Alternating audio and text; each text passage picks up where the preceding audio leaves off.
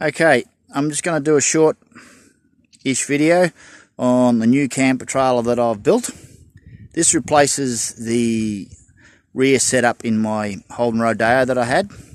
I've decided to go to the trailer setup because I wanted something I didn't carry around all the time with me. I could just put it in the shed and only use it when needed. I had to do it light because I wanted to tow it behind my Hyundai. So it's just a standard trailer, and on the top you can see that I've put a Dune rooftop tent and the King's awning on the side.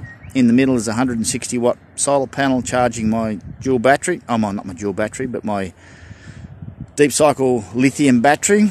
And on the left hand side you can see that I've got my bike rack where I put my mountain bike on, so I can go camping when I go mountain biking.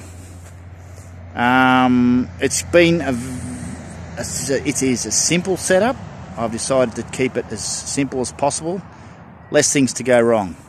So any feature you see at the moment, I will talk about that when I get the setup started. As you can see now, I've got the frame that was over the top of the rooftop tent up, and you can see that it now puts the awning on the side, and I will set that up and fold that out soon.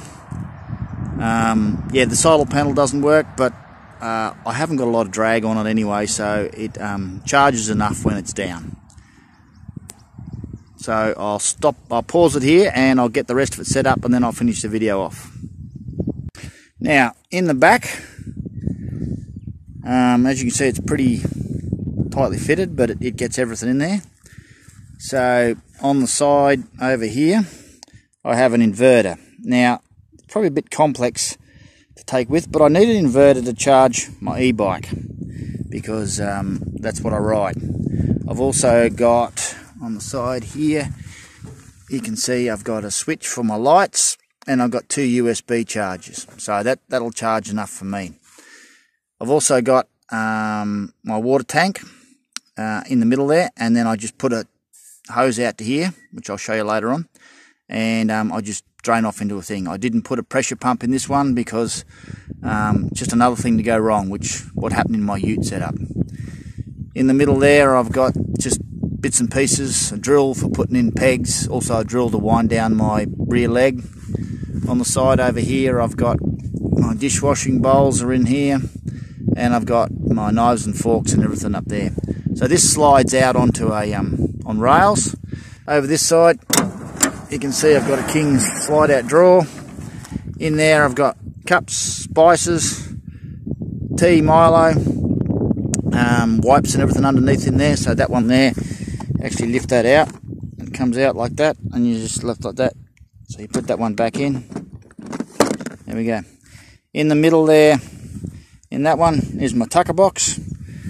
And at the back, I've got my pots and pans. So this slides out, that's as far as it goes. So to get the pots and pans out, I just do that, and then I pull that forward, and there we go.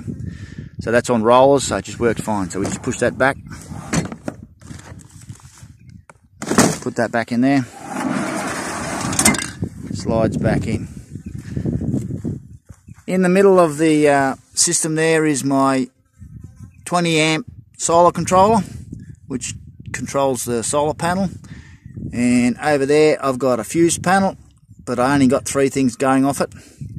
On top I've got a small fold out step, shovel, axe and a hammer.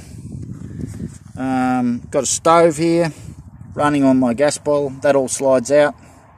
There's 2 15-litre containers, which is enough water for me because I only camp most overnights, and the occasional 3 or 4 day one.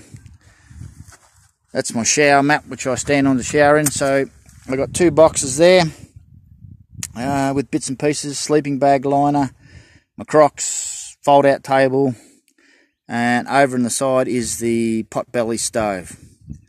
So, and on the front here, you might be wondering what that is. Well, that's the pressure vent snorkel. So it's just a snorkel off a 4-wheel drive. Put a bit of PVC pipe on, and it actually comes into the middle there behind that box, and it pressurizes the back of it so that I don't get any dust in it. So now what I'm going to do is pause it again, and I'll finish the rest of the setup, and then I'll talk about it from there. Okay, as you can see now it's set up. So the awning is out here. That awning is, I've done a review on that. Hopefully I can set a link up for that as well, and I can also set up a link for my old setup as well on the ute, so if you want to do that. I've done a review on this awning, so I took this off the old ute and mounted it on this one, so it came up nicely, really good. So as you can see, the tent, I can still fold that up in its upright position, and I can still access everything in the trailer.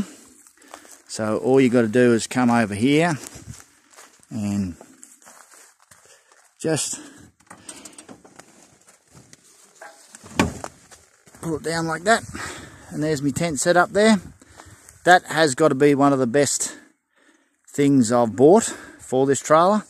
It's so quick and simple to set up. You just undo the cover, it's about 10 buckles, and then you just pull the strap off one end and it just pops up automatically. I can leave my sleeping bag in there, pillow, whatever you want. It's all in there. So yeah, that was the other bit I was supposed to show you after I finish. So that slides out. So what I can do then is I'll show you once I've set that up as well.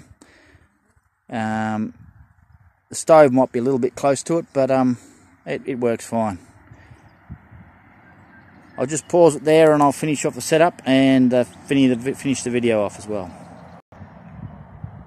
And now you can see my stove set up, little 2-burner. It's best to have the tent upright when you're using it, just gets it away from the heat. You can use the front one there if you want to, but I just put the tent up, nothing falls out. As you can see, there's my washing up bowl and also my drying rack on the side there. So I wash the dishes, put them in there and leave them, they dry off, no worries at all. One other thing I forgot to mention is I put in a 120 amp hour lithium battery. The reason I did that is because it's just too much weight for me to move around, because this battery I want to be able to take in and out of the trailer and place this in my caravan so that I can run my fridge in my caravan off it, because I don't have a I've only got a 240 volt fridge in my caravan. The other thing I can do is I only run an esky when I'm out here overnight, because there's no point running the fridge for all that time. But if I ever wanted to go away for longer, what I've done is I've run this cable out here, and I've got a Anderson plug here, so that just unplugs like that. What I do with that is I just plug that into the cord that's in my car permanently, and then I plug that into my fridge inside the car, and I run my fridge inside the car off the battery inside my trailer. So yeah, that's the way I figured out that. But anyway, that's the setup. Hope you enjoy it. So feel free to ask any questions and I'll answer them. Until next time, bye.